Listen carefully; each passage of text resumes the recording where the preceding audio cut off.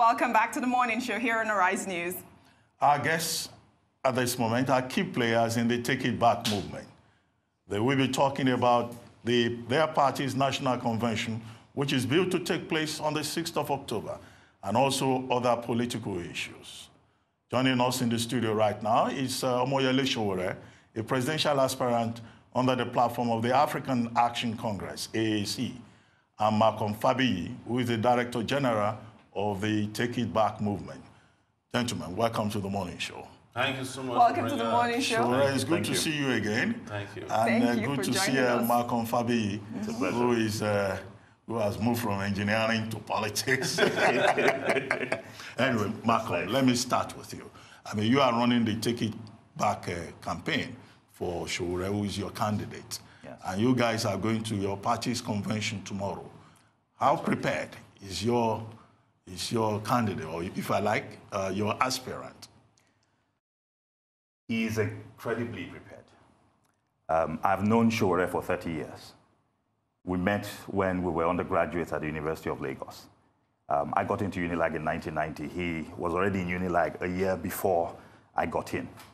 And what Nigerians are seeing today, the courageous Sowore, the Sowore who won't take no for an answer, the Sowore who is principled, a straight arrow, somebody who knows exactly what it is that he wants out of a situation, and the Sowore that is committed to Nigeria is a Sowore that I saw 30 years ago when I met him. So in terms of personal preparation, he's incredibly prepared. If the question is about the platform and the vehicle that we will use for the elections, which is the Take It Back movement and the AAC, the political party, what I'll tell you is that we are certainly more prepared than anybody else, and this is the reason why. I believe that for the first time in Nigeria's history, we have a movement preceding a political party. And this is why it's important. Today, everybody in the PDP is switching over to the APC, and there are people in the APC switching over to the PDP. You need to ask yourself the question, why is it possible that people can seamlessly leave one party for another party and there would be no contradiction, at least in their perception of what's going on? I'm based in the US. If you go to the US and you say somebody is a Democrat, without even knowing that person, you can tell about 80 to 90% of what that person believes about government, the role of government in governance, and what government thinks about issues like social welfare or infrastructure. You know exactly what they believe. If somebody tells you that they are a Republican, you will know at least 80 to 90% of what they believe. In this country, what does the APC believe? What does the PDP believe? The broom. So the point, PDP has the umbrella. There we go, sir. But the point is, in our view, it was extremely important that we begin with what we believe as a group and as a people. And that's why we started with the movement. The movement preceded the party.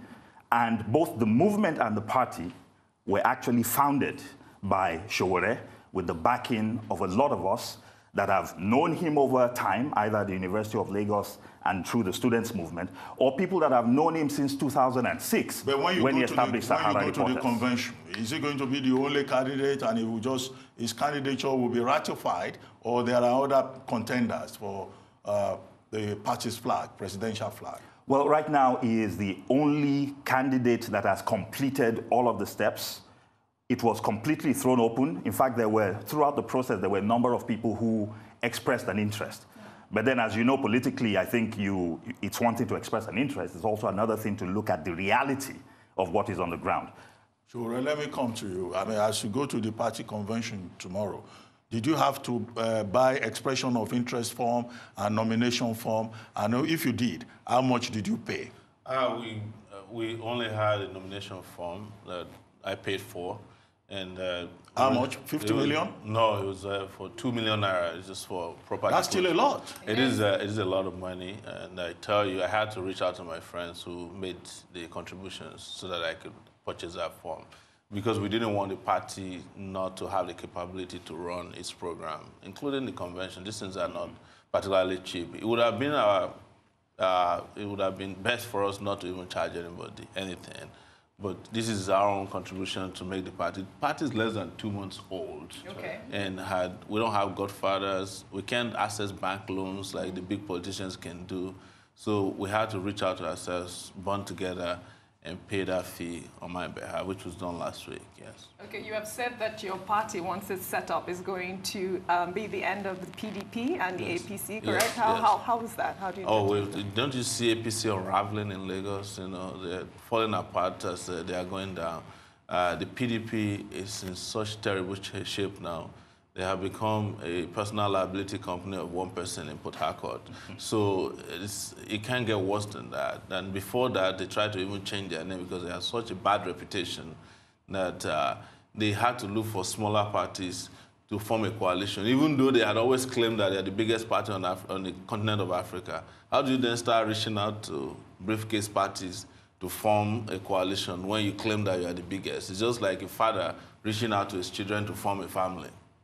Well, you say you want to you call your movement Take It Back. Yes. Yeah. What exactly are you taking back and how? Because if you look at what happened in Lagos during the APC primaries, some people actually emerged, hid under the wings of the governor, Ambode. And Ambode, you know, I guess, was also trying to take back democracy from the hands of those who have hijacked it. But at the end of the day, he couldn't. He ended up apologizing, and the Godfather had his way. It is the reason why ours is different, that we started with the movement. Ambode is a creation of the Godfather in Lagos. When a Godfather creates you as a godson, when he's done with you, he will bury you. That's what happened. And that's why Ambode unraveled very quickly. That's why he fell apart very quickly, because there was no ideology. Nobody knew Ambode. It's the same thing that will happen in another 4 years or in a few months when the Sanwo-Olu guy start to maintain any form of independence from the godfathers of Lagos politics. They will bury him the same way. It's the reason why the people of Lagos must adopt a take-it-back approach. Take back their state from a godfather that is controlling, that sees it as a personal estate.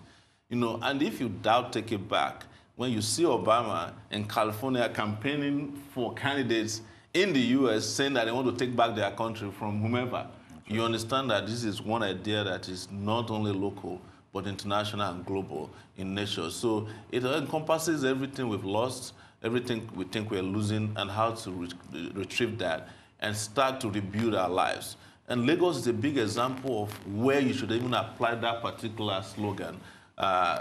Take it back. Lagos needs to quickly take back the state, and we will take back the rest of Nigeria, including Lagos. Well, the last time you were here, you know, I was trying to suggest that it looks like you are the only person in the AAC. So it's good to see Dr. MALCOLM FABIYI and to see that you are having this convention tomorrow. But are you going to also have primaries at other levels? Do you have candidates who want to be governor, who want to go to the legislative houses, both at the state and the federal level? Do you have such aspirants who will also be part of the process tomorrow? The answer is yes. Okay. So one of the things we realized very quickly is that Nigeria's problem is not just a problem of leadership at the top, the presidency, but that every institution of governance, whether you're talking about the Senate, whether you're talking about the House of Reps, or whether you're talking about the state executives, the governors, and the state houses of assembly, and the local governments, at the chairperson level and the councillor level. Our fundamental view was this, that if we could birth a movement, create a party, have a candidate that is a person of integrity and can win the presidency, and will win the presidency, then we would be remiss not to ensure, when he wins the presidency, he will win states. Whatever states he wins, then it means anybody on the platform of our party who was the gubernatorial candidate in that state would have a fighting chance of winning. It would mean that in all the senatorial districts that he would carry, that anybody on the platform of our party would be somebody who would have had the opportunity to actually win there.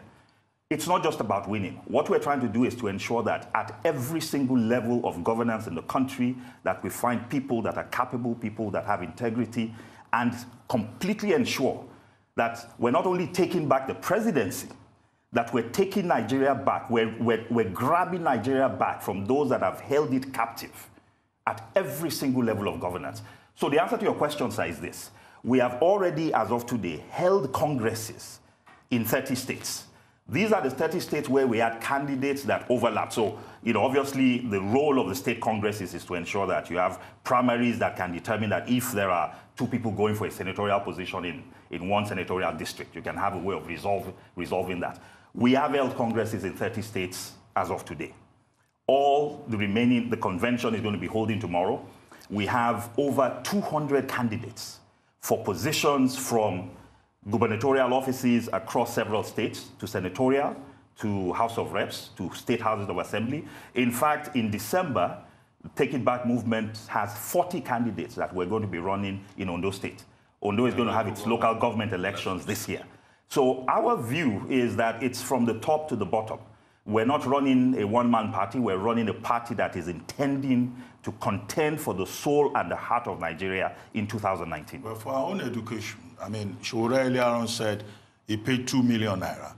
I mean, that must be one of the most affordable, I think, if you look at what is paid in other political parties, right? So if the presidential aspirant pays 2 million to take a nomination form, how much have you asked the others to pay? I'll be very happy to tell you this, sir. So let us start with who is not paying. In our party, who is not paying? Okay. Every handicapped person, every teacher, every person in the medical profession, every retired officer that has served in the security services of this country, every person that is 25 and below that wants to run on our platform is not paying. Any woman running on the platform of our platform is paying 25% of what everybody else pays because we believe there's a significant gender gap in the country. Okay. Now, to who is paying? The presidency is 2 million naira. Yeah. The gubernatorial aspirants are paying 750,000. The senatorial aspirants are paying 500,000. The House of Reps members are paying 250. And then those going for state houses of assembly are paying about 100. And then the local government chairpersons are 50,000. And the councillors are paying 20,000. They are the cheapest rates that you will find anywhere. And it's intentional. Because if a presidential ticket is 25 million or 50 million, there's absolutely no way that anybody is going to pay for that without having to go to somebody else and asking that person to loan you the money. There and then you already have a godfather. So that's where we set those rates to be affordable. And as I indicated earlier, sir, we also very clearly have spelled out that the lack of funds should not stop people who have ability from being able to run for office. Well, Sowore, I come back to you. Yes. The last time you were here, I mean, we talked about a lot of things, but after the program, during some of your campaigns, you ran into some controversies about you saying you will legalize marijuana and, you know, you will encourage Nigerians to take marijuana, and that Igbo is, as you called it, is something that is produced in the fertile grounds of, is it Ekiti State or Ondo State? So how has marijuana become such a big campaign issue? No, let me correct it. I didn't say I will legalize marijuana, but I know that some kind of legal framework has to exist to do what I'm planning to do, which is export of marijuana to the international market. It's a billion-dollar industry. In fact, it's going to reach $65 billion in the next year or so. And just as I was saying that here, Ghana was also saying that it will be exporting marijuana, cannabis as they call it. South Africa legalized it through their high court. Coca-Cola is going to be infusing marijuana into their drinks. What I'm saying is that if you are clairvoyant enough, you can get in the game before they claim that our own marijuana, cannabis here is illegal or unhealthy. It's going to be somehow the oil of the future, because the world is taking ahead of the rest of us. The medicinal value of marijuana alone, if you do the study, Google will help you. We showed to you that there's a lot of cures, including using it to cure seizures. You use it to cure parts of cancer. They use them in making clothes. The hemp plant itself is the strongest, better than cotton. In fact, in the US, the reason why marijuana was initially attacked was because the people who were growing cotton didn't want hemp to contest with their product. You know, but you live in a country where there's legalization of cigarette that kills people, and you are complaining about marijuana, which you can grow naturally, has natural values. In fact, it's known to have better uses than cigarette, than any other thing, including alcohol. Every night in this country, when you go to a nightclub on a Friday, on Saturday, you take back huge amount of dollars to France, to Europe and America from drinking champagne. But you've got a product, you've got a plant in your country that grows very well. We're saying use your science so that you can get into the game and get into the future. As of yesterday, Canada has legalized people carrying marijuana in local flights because they realize the value. In Amsterdam, you can buy marijuana to smoke in a coffee shop. They call them coffee shop. It's a huge industry out there. If I'm in Nigeria and we can get Ekiti State, Edo State, and Ondo State, or Ogbese, where it is best grown, to be making $4 billion a year, I'll prefer that than going to the Federal Executive Council every month to be begging for handouts from oil sales. So it's important to get it. This is clairvoyance. This is seeing into the future. And you can imagine that as soon as we made that pronouncement here, the rest of the world seems that they were listening to me in the studio with you, where I said it.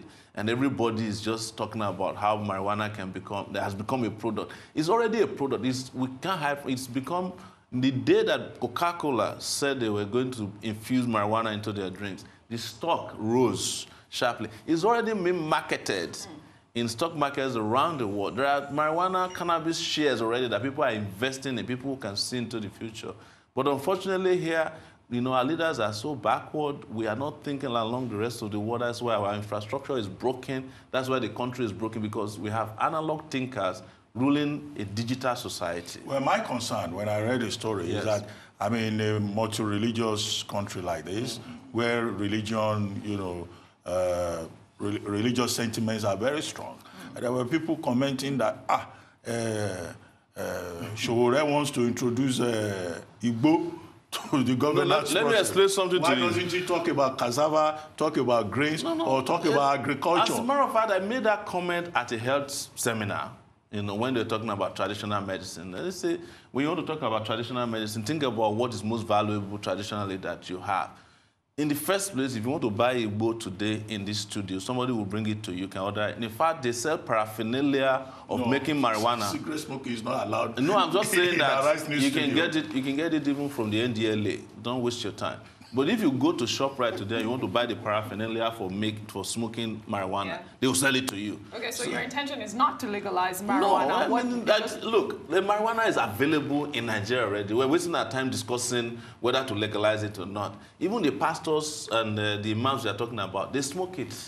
They take marijuana. We know that. A certain Nigerian pastor who takes marijuana. Oh my goodness! Don't let us get started when it comes to that. Fela can answer that question for you. But everybody knows that people have their secret habits. They get high on all kinds of things. They drink alcohol. They smoke cigarettes. We know all these things, but that's not the issue. I'm talking about the economic value of that plant in 21st century global world, that you can market this thing, and if you don't get in the game too early, Americans will patent their own weed, and they will ask you or force you to be importing into your country to cure glaucoma, to cure cancer, to cure seizures, epilepsy, and all those things that we just need to do research. In the last 2 weeks, the discussion about marijuana has ballooned to the point that it's almost the trending topic for about 2 weeks when Coca-Cola got in the game. Yes. When you go to the convention tomorrow, what are you likely to be saying to the party delegates and through that convention to Nigerians? Well, you should ask us what the party delegates are going to be saying to Nigerians, because it's a convention in which a lot of convergence of opinion, persons, and ideas are coming to crystallize. So I'm not in a hurry to say what everybody knows what I've been saying, and we're going to say more tomorrow. But you get to know, just like you find out about MALCOLM, one of the most brilliant persons produced out of the University of Lagos, sitting next to a first-class student who went from University of Lagos to Cambridge without doing a master's degree. These are the kind of people that we have behind the movement. Now, we have a lot of them, both within and outside of Nigeria. But what we decided when we started is not to let them be disturbed, because they are doing the brain work. They are the brain trust of the movement and eventually the party. So when you see MALCOLM, you can imagine how many other... Before MALCOLM to jump behind an idea like this, that tells you that, the other big parties of gerontocrats and morontocrats are in trouble. Okay, so you have 10 executives right now, correct? No, we have more than 10. We have executives, we have 30 states that have already completed their state congresses. Right. We have a national convention tomorrow.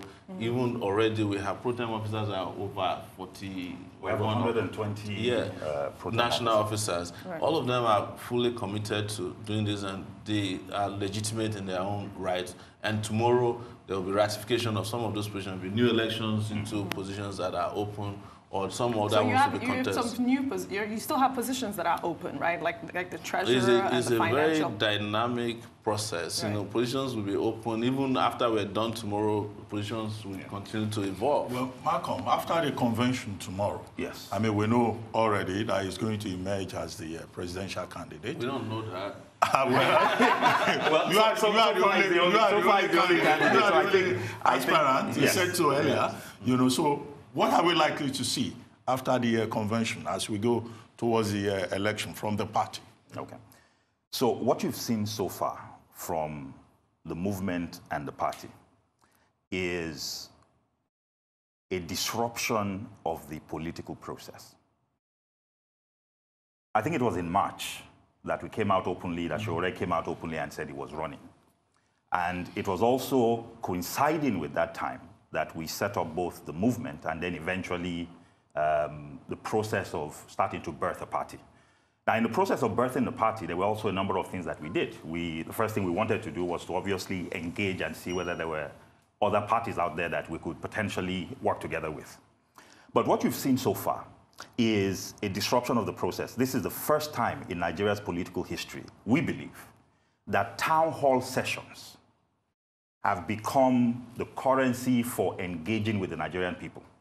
So one of the things we did, both with Sowore as well as with other members of our party that are running for different offices, is that the mode of campaigning has been changed. It's not now no longer just about rallies, where there's no exchange of ideas. I can't exchange ideas with anybody at a rally. I can wave brooms and I can swing umbrellas, but I cannot ask somebody what their plans and programs are. So one of the things we've done so far, we've had over 100 events, town halls. Practically every single state in Nigeria has been touched by Sowore and others within the party, where we've gone out to engage with Nigerians and share ideas with them. Not only has the campaigning happened in Nigeria, it's also been happening in diaspora. Why? Because we have 20 million Nigerians in diaspora. Yeah, but they are not voting. They're not voting, but here's the interesting things, and I will very easily, and I will share with you some of our strategies. We have 20 million Nigerians in diaspora. The diasporan community contributes on an annual basis about $33 billion to the Nigerian economy. That is the size of the Nigerian budget. Where 2 or 3 diasporans are gathered, the one topic that brings everybody together is the question of how to move Nigeria forward. Nobody is outside this country because they love to be outside this country. The people that are outside this country because of the frustrations that they have about the Nigerian system. And here's the strategy that our diasporans, this is why they're important. This is why Sowore spends time engaging with them. At least every Nigerian has 5 people, family members, friends, that they can engage with. Okay. 5 people that they can talk to, 5 people that they can encourage to take their PVCs and do something positive with it.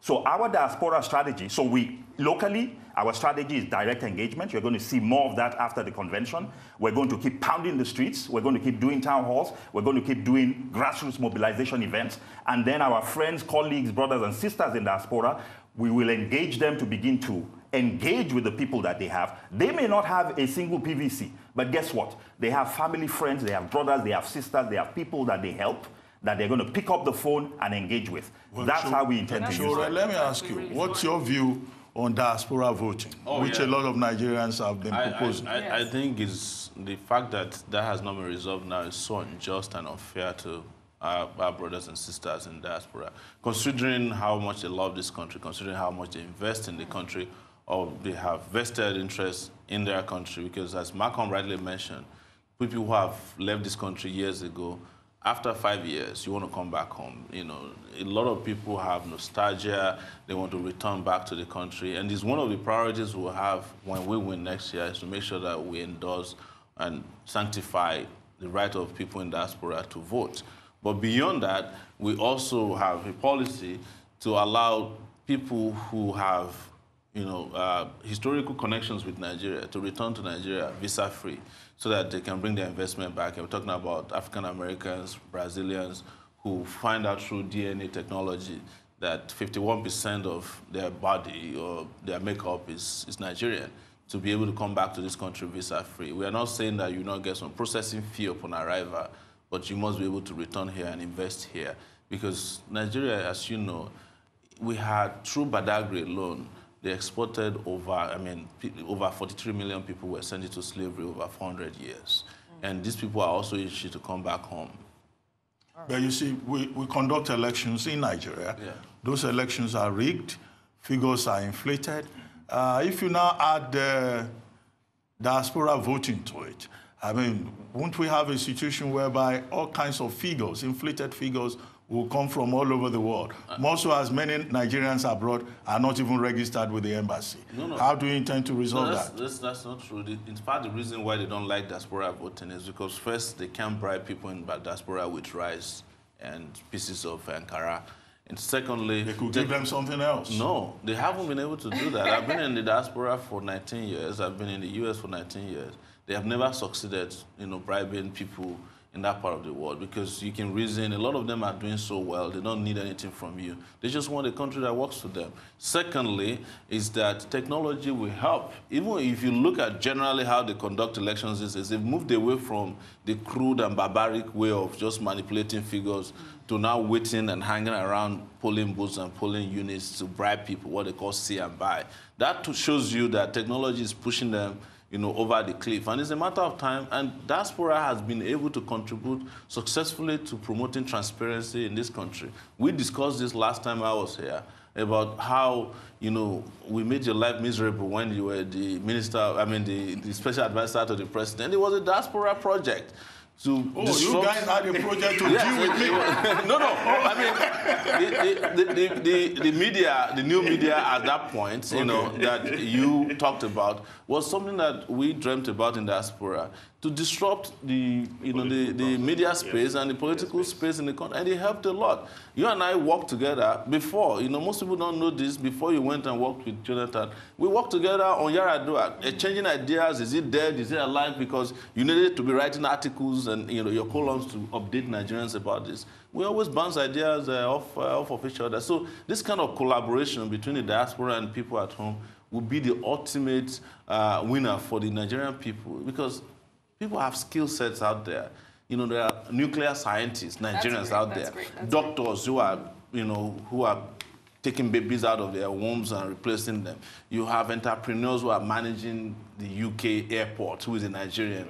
And then you have an airport in Lagos and Abuja that don't have functioning toilets. It's a disgraceful thing, and these are things that we can quickly resolve when we bring a merger of people in the diaspora with people at home who are very, very eager to see this country work. But what kind of feedback have you been getting across the demographics to your plan to be president of Nigeria?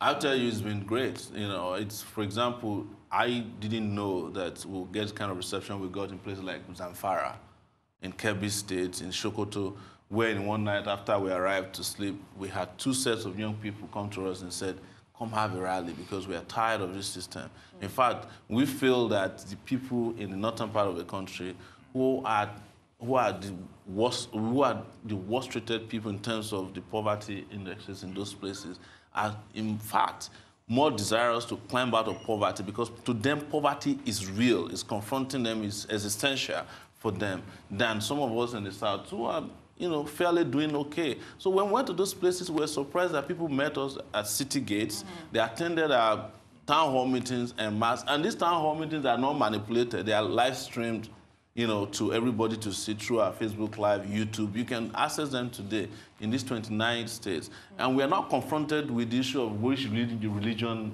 who do you worship? And which ethnicity are you? Nobody's asking us about zoning, because zoning is lazy man approach to politicking, of course, in Nigeria. They know that. So Nigerians are way ahead of these people. They are embracing us. They want us to come more. Of course, we have challenges. We don't have godfathers. We don't have the huge budgets that they use and watchers they use in buying votes and confusing people or renting crowd. But we are engaging with Nigerians organically, and we can tell you that the feedback has been great.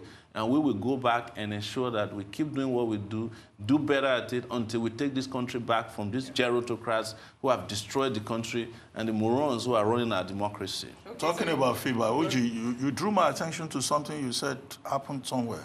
Oh, yes. I think that you had an issue at the Ooni's palace, and you were tear gassed with a bunch of your group of people. Share with us that experience. No, it's something we've put behind us, but it was something that was about going to the Ooni's palace. He invited us to meet with him at 12 noon. We got there, and there was nobody attended to us for 3 hours. And when eventually he shows up, I was asked to greet him. I greeted him the way... Sorry, what were you guys doing there? What did you guys go there to do? We go around campaigning, and we go to traditional palaces because they are part of the people that we need to mobilize as well. And we believe that they're part of society. Culture is important to us. So by the time we got there and paid him homage, the same way we did in Kano, the same way we did to the Alafin of Oyo, who is also a first-class traditional ruler in Yoruba land. They weren't happy that I did not prostrate, And my position was that you don't have to force anybody to prostrate for another person. No, but this is tradition. This is culture. Yeah, it was also tradition. You want to take us back to Kongi's harvest? No. There was also tradition. Don't respect traditional It was also tradition to kill twins before in this country. It was tradition to bury people under the Oba when they die. Who does that anymore? If the king is driving Rolls Royce, right? It's not our culture to drive Rolls Royce. We used to walk around and climb kete, that is donkeys. Why don't we stay there? So the world has moved beyond a lot of this tradition. Force another man to prostrate to you simply because you are occupying a throne. The Ooni of Ife, the Ooni Risha, it's a spiritual being. Yes. It's next only to the Orishas. All of us are spiritual beings. It's not him as an individual that we are prostrating to, but what he represents, that's true. No, I understand that we eventually did, but you eventually prostrated. No, we did the traditional cultural thing that we know how to do, but they weren't satisfied with that. But your chest was not on the floor. Because they did, but the truth is this. You didn't want your shirt to get there. No, it's not that. The truth is this.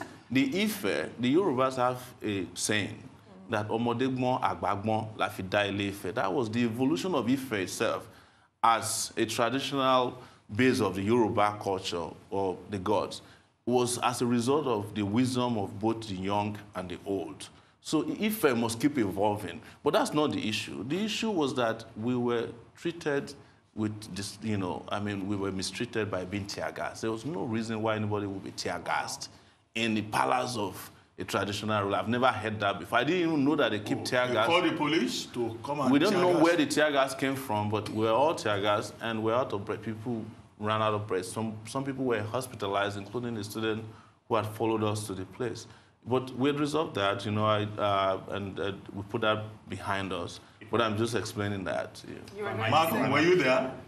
I wasn't. You did not prostrate? No, I wasn't there. I wasn't there. Okay. But here's what I would say. I think whether it's the issue of marijuana that we brought up before, or whether it is this question of, is it appropriate for somebody to speak truth to power? I think what we believe and what Sowore demonstrates is that it is okay to think outside of the box. That it is appropriate for you to look at your surroundings and your environment and to fundamentally ask yourself the question, are there ways that we can move things forward? So it may seem, as I say, I've known Sowore for 30 years. We have not always agreed on everything for the 30 years, but I'll tell you this, that there is incredible consistency in what he does, that it is that consistency that made him fight for Goodluck Jonathan and fight for, and then do things that made it seem like he was supporting Buhari in 2015. Because you would ask yourself the question, why? It didn't seem like it was supporting. Okay, but here's the reality. But here's the reality. You were not. Yes. We can't find any evidence of me supporting Buhari. But here's the thing, though. Here's the thing. I think fundamentally, it is that same thing. So the first time I saw this was in 1993. Yes. When the June 12 elections were annulled. He was president of the University of Lagos Students' Union. I was one of the people in the Students' Union Parliament. I was chairman of a hall and therefore part of the students' cabinet at the time. students did not support Abiola. In fact, Abiola was one of the people that Fela used to call the members of the International Tif-Tif. Yes. But guess what? When those elections were annulled, I remember sitting in Parliament watching Sowore make the case for why we as students of the University of Lagos and why Nigerian students as a whole, even though we did not support the political process, were duty-bound to fight against the annulment of June 12th. It didn't make any sense. There were many people, I remember during that conversation, that were opposed to what he was saying. But it's the fundamentals, it's the principle. So it's that principle that made him lead a fight against the annulment of June 12th, even though the person that we were fighting for was not exactly our first choice. It is that same principle that actually made him fight against Obasanjo trying to stay on for a third term. It is that same principle that made him one of the first people to begin to expose the fact that a Yar'Adua cabal was trying to prevent Goodluck Jonathan from stepping into his constitutionally assured role as the person who should be the next president of the country. And those were the same things as well that enabled him to utilize his platform to ensure that the 2015 elections were free and fair, and therefore led to the emergence of a Buhari as president. You would look at all those things and you would wonder, seem to support Jonathan, seem to support Abiola, but there's a consistency through it all. That consistency, whether it's the marijuana issue or whether it's the question of, yes, we respect culture, we respect tradition, we are a people of tradition. That's who we are Africans. But we must also continue to evolve. One of the most traditional societies on earth is Japan.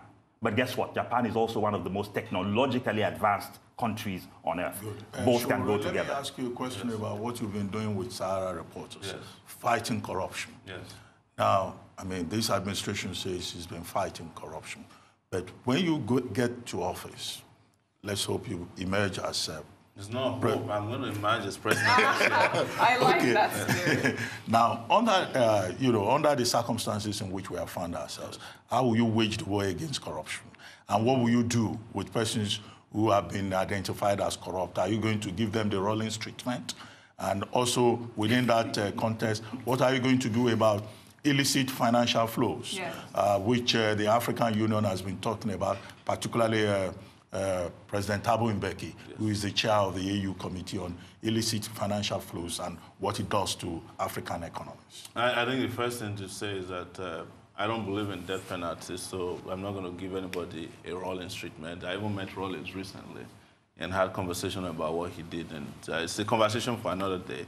But here is what we must do, is to follow the money. You see, it has become very easy to follow money as they move around these days. And the reason why it's easy to steal from Nigeria is because even when we follow money to the point of exit, instead of closing the gates, we let the money fly out. So our institutions are not working. We must make them work, and we must deploy technology in making them work. It's so easy these days to, even track a transaction of 10,000 naira, because almost everybody is carrying a card around. You spend it somewhere with your debit card. You can track it there. You can track a Nigerian official who is stealing 300,000 naira if you really are serious with technology.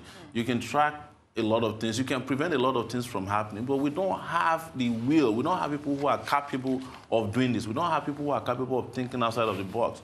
Doc, I remember when we started Sahara Reporters, people didn't believe it would work because they didn't think internet would have the kind of the penetration in Nigeria that would make it possible for people to be reading Sahara Reporters. I remember people mocking me and saying, "You're not a journalist. How can you make this thing work?"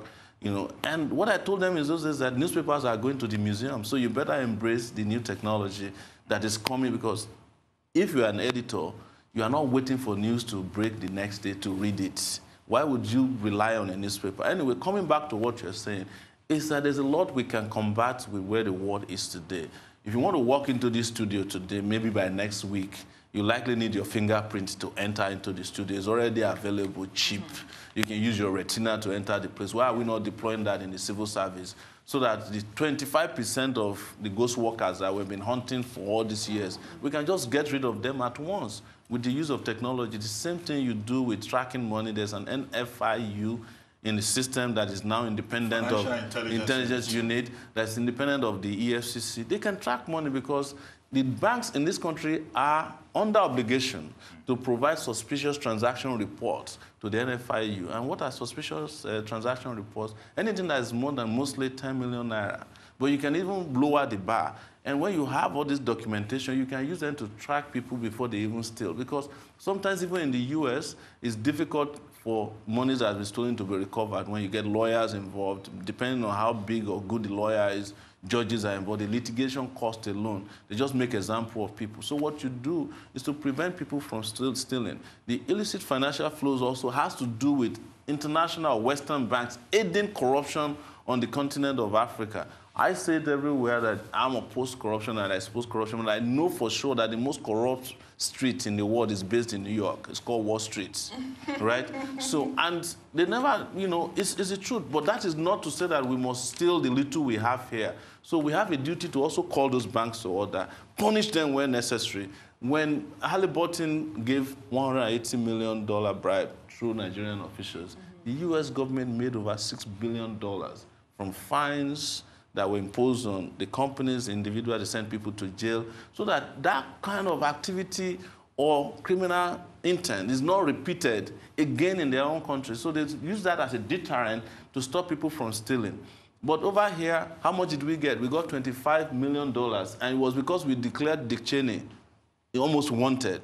And Halliburton quickly arranged a $25 million fine to be paid to Nigeria, or compensation to be paid. How did they spend the money? It went to lawyers who used the money to set up a private airline. We reported it on Sahara Reporters. Nobody has ever countered it today. So when you have a country where there's a lot of connivance between officials of government and corrupt people are the ones sponsoring people to be in office, they purchase, you know, political positions for them. You can't have it until you have the right guy. But you know me, Doc. If I'm president of Nigeria, corrupt guys will just be shipping out of town. Okay, what program do you have in place to change the Nigerian narrative? Nigerian narrative? Yes. Nigerian narrative will be changed by service, by running a country the way countries are run all over the world, by building infrastructure, securing the people, providing electricity and power. You see, I have been in the game of this whole narrative thing. Let's change the narrative. Yeah. You cannot change the narrative of a country that is not working if you don't make the country. The moment you make the country to start working, the narrative will by itself start to change. Who is telling you the story of Rwanda? Is their airline, is the way their streets are cleaned. You know? And I saw you wrote something about Kigali. You know, you were praising Kigali. Who told you? Did anybody pay you to write that? Now, it was because of what you saw. You know, it says, so the moment Nigeria start work, who is telling the story of the new terminal in Ghana? It's Nigerians who are passing the place and on Instagram and Twitter. And everybody found out that Ghana just had, there was no advertisement in Nigerian newspaper or TV that Ghana just built a new airport terminal. Let me ask you a question about education. We used to quote UNICEF saying, oh, 10.5 million Nigerian children of school age are out of school. Yes. Now, Premium Times is a story, I think yesterday or 2 days ago, saying that, in fact, according to a 2015 updated report, that number has gone up. Yes, right. We now have about 13.7 million children out of school. Maybe in another 2 years, maybe that number will go up again. Yes. What will you do, as president, if you become president, to get those children into the school system? To arrest the trend. We had a conversation yesterday, and this was oversimplification of how to take these kids out of the streets into school. Is that we said if we spend 100,000 naira each to train a child per year to go to primary school and eventually secondary school, it will cost Nigeria only 200 billion to take care of 10 million kids. 200 billion naira is what one governor will steal easily. A minister conniving with a few people, the NNPC, they will steal that in one day. But this is what you can do to 10 million kids. And they will be going to schools where they can not only go to school and have great teachers, they'll have meals almost 2 or 3 times a day, and they have uniform, they have sanitation, they have medical care. It's not a lot. That's the sad thing about the way they are governing this country. 200 billion naira will take 10 million kids out of the streets. And then we can make it a crime for children, for parents to ask the kids to be hawking on the street. But you have to make that investment first. But guess what? If we don't send them to school, how much it will cost to put them in prison.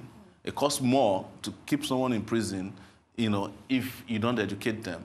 And it's not to say that people who are educated can't go to prison, but we're just saying that we make the right investment, and you look at the return on investment when you spend 100,000 naira per year on a kid, some 10 years down the line. This is what you are seeing in front of you, is the investment that Awolowo made on me in 1980 when I was not entitled to go to a secondary school. They brought a high school to my village. I went to the school. I went from the high school in village, in my Kiribo is my village in Ondo State, Joapoi. I went all the way to an Ivy League school, competed. MALCOLM came through the public school system in Nigeria. I went to Cambridge.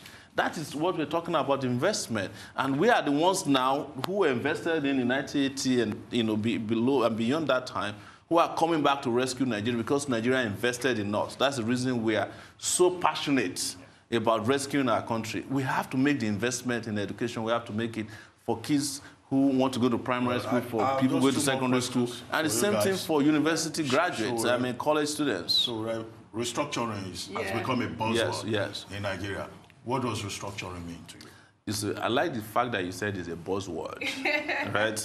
And it means different things to different people. Yeah. But our position is simple. There are two things, that Nigeria is due for restructuring. There's no question about that.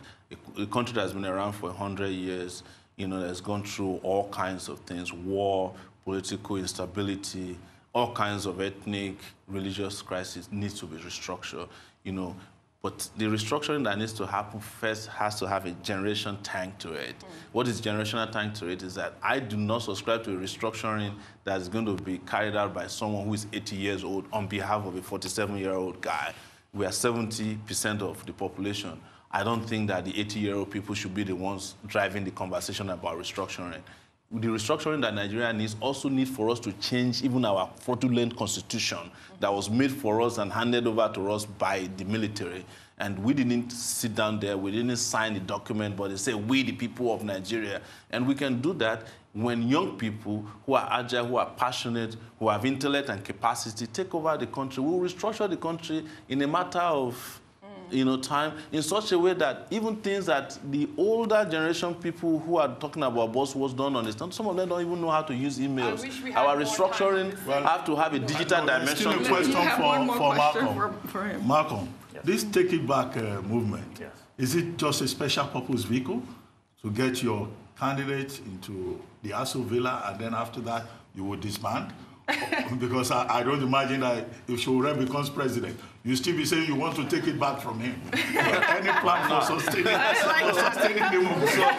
I like that a lot. Yes. So the answer is that, yes, that the Take It Back movement will remain beyond the party. So this is the way we see it. We see the movement as the engine. The party is the vehicle itself. The engine, as long as, you can always have a body and a platform. But without that engine, you might have a problem. Yeah. So what we intend to do, and this is something that we always had from the beginning, is that the movement will continue beyond 2019. And if for any reason, any members of the AAC party of the Take It Back movement that have gone into governance fail to meet the tenets that we believe in, then the movement is duty-bound to ensure that whether it is to recall them, whether it is to campaign against them, so we're going to remain as the engine of that vehicle. We're going to keep pushing forward. Thank you very much. We're going to keep fighting. Thank you, MALCOLM. Thank you, Sowore, for coming to the morning show. I wish you good luck, really. Okay. Well, that's it from Sowore. We'll take a short break now. When we come back, legal practitioner and 39-year-old presidential aspirant Eunice Atuajide will be joining us in the studios. Stay with us.